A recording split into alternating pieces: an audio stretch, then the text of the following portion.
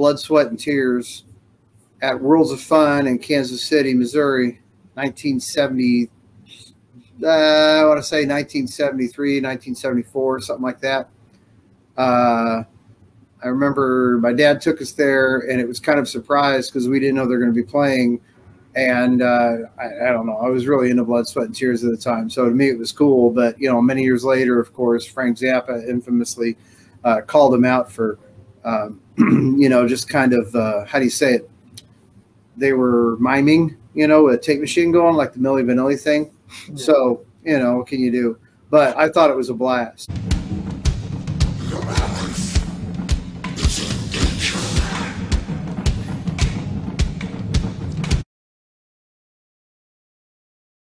First time I ever bought with my own money. Well, I had asked for some records, you know, in the years before that. But the first record I ever went to a store and bought with my own money, first LP. I'd been buying 7-inches for years by that time, right? I used to be able to go like to Walgreens or something, and you could buy 7-inches there. First record I ever bought with my own money was Kiss Alive, first one. I still have it over here on the shelf. We had just moved to Freeport, Illinois from Shreveport, Louisiana. And my dad took me to this place called The Barn. Basically, they sold waterbeds, they sold bongs, and they sold records. So I didn't know anything about Kiss, and I was flipping through the records because I was bound and determined to buy a record. I had $4, which was more than enough to buy a record with. And I was flipping through, and then all of a sudden there it was, Kiss Alive. I mean, you know, they looked like spacemen, superheroes and stuff. I was really into comic books, and I was like, oh, this is bad as hell. I'm picking this up. And it was a double album, so it cost me $3.99. So I think I had to borrow like, you know, a quarter from my dad or something to cover the tax. But that was, you know, prophetically, that was one of the best decisions I ever made. Because after that, there's no turning back.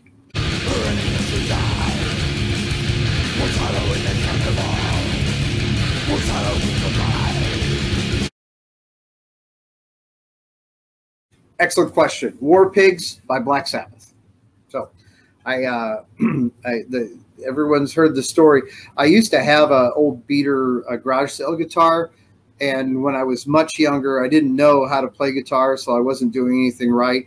And I used to plunk along to like surf songs like the Ventures and the Safaris and stuff like that, and just try to find my way, but I couldn't play a song all the way through.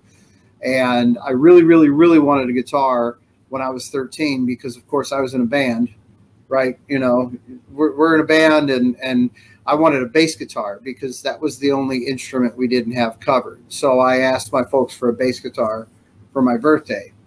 And my dad, in his infinite wisdom, gave me a guitar, a Gibson S1.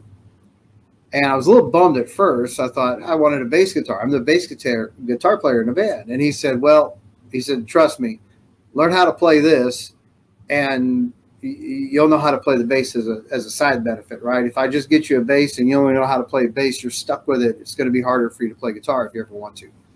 So he set me up with lessons from a local jazz musician named Clyde Cole, who I've never looked up online, but I'm sure he played on a couple of records here and there. But and he sat me down and he said, okay, there's 2 ways we can do this. I can teach you how to read music, or I can teach you how to play by ear. And I said, yeah, I want to play by ear. And he said, okay, well, we'll do that. Is there a song you'd like to play? And I said, yes, War Pigs by Black Sabbath. So that was the first one I learned.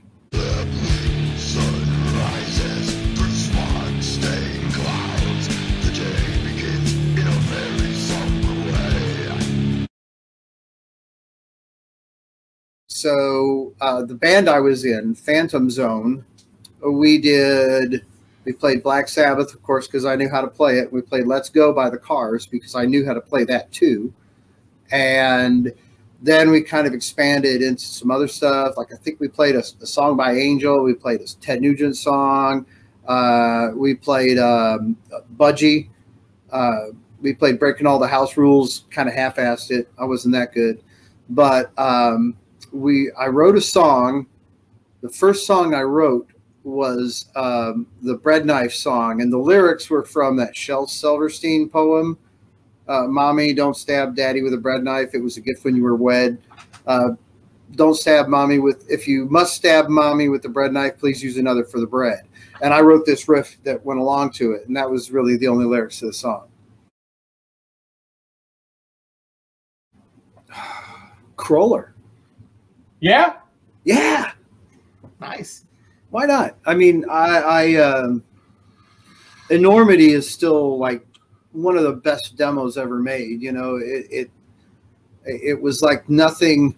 I mean, you know, the first time I heard it, I just thought I kind of liked Creator. You know, I was a Creator fan, but like I heard that Crawler demo, and I was like, these guys would kick Creator's ass if they ever ran into an alley, right? So just Crawler based on the demo mostly. I mean, I have some of their other stuff, and it's great. Like I have the unreleased Embalmed with Hate rehearsal demo or whatever, and I really like that too. But Enormity was just such power, and pretty much, I obviously, besides the guys I know, like, you know, like you, for instance, and Splatteria, it's like, you know, when I think of Texas, like especially back then, I just think of Crawler, man. They were so awesome. It was so devastating. And even though, like, you know, you could compare them with Creator in some sense, they were kind of playing what I thought Creator would kill to play, right?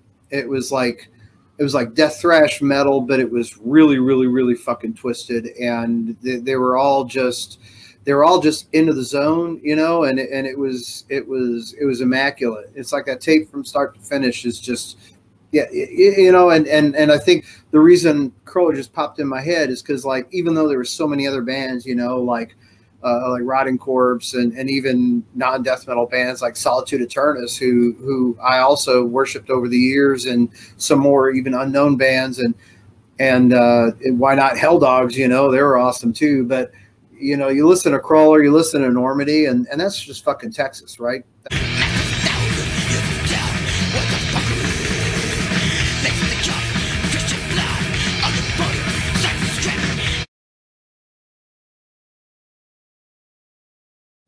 Maybe one that I probably don't talk about enough is Fratricide.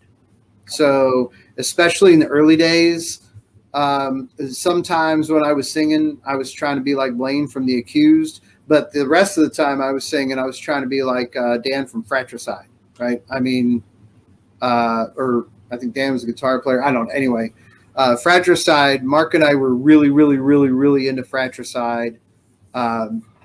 When we first got together, and for a couple of years after that, you know, there's some other bands like Septic Death, and obviously that we were also trying to imitate and everything like that. And Septic Death was another one. Maybe I don't mention that much, as I was just, Septic Death was a big part of it, but I don't think I mentioned Fratricide enough. They were just amazing, and unfortunately that was like a blink in the eye of history. You know, they were so good, they couldn't last, and that ended up being true.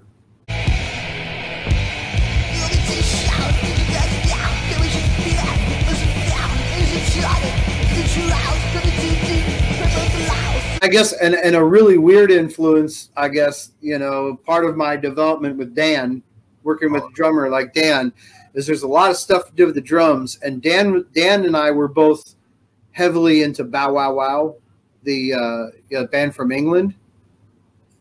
Yeah. Yeah, there's ex-members of Adam and the Ants. And so when I was writing something and I wanted a particular drum sound, one of the things early on I learned to work with Dan is I'm like, it's like this Bow Wow Wow song, or, you know, like this beat they play in Louis XIV, but you play it backwards. And that was the start of my being able to connect with him. I was really into Bow Wow Wow. I love that shit.